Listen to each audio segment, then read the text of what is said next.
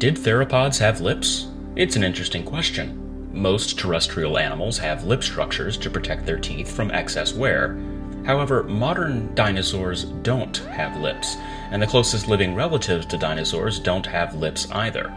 Crocodiles and alligators don't require lips because they live in the water for extended periods of time, which protect their teeth from wear. Birds are dinosaurs, but are so specialized that they lost their teeth over the period of evolution. So there's not much to go off of in terms of modern relatives. Lizards do have lips. Monitor lizards and other modern lizards protect their teeth from excess wear with coverings, but key differences in the skulls of these animals and dinosaurs make it difficult to make a one-to-one comparison. If theropod dinosaurs could close their jaws all the way, there wouldn't be any room for lip structures, and their teeth would puncture their flesh. However, a recent study of theropod jaw anatomy indicates that they likely couldn't close their jaws slam shut, which would provide some room for lip structures in most theropod species. But dinosaurs are not lizards, and are not as closely related to them as one might think. A phylogenetic analysis, or larger study of dinosaur tooth wear patterns, will have to be made in order to reach a more sound conclusion as to whether or not dinosaurs had a lippy or toothy smile.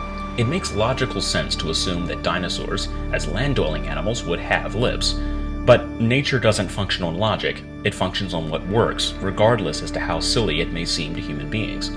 If dinosaur tooth replacement rates were fast enough, lips would not be required, or if dinosaur teeth were simply more robust than the teeth of their current-day relatives, then they would not be essential. Then again, if the last common ancestor to dinosaurs at the division point between dinosaurian archosaurs and crocodilian archosaurs had lips, then dinosaurs would likely have them too, in the same way that whales have lips even though they shouldn't need them due to their aquatic lifestyle. Their land-dwelling relatives had them, and they have remained. The truth is, no one knows if they had lips or not, and the debate will continue until more points of data are uncovered. It's one of the most interesting aspects of dinosaur reconstruction, going back to the days of Charles R. Knight. Here's hoping for a good theropod mummy to solve this mystery.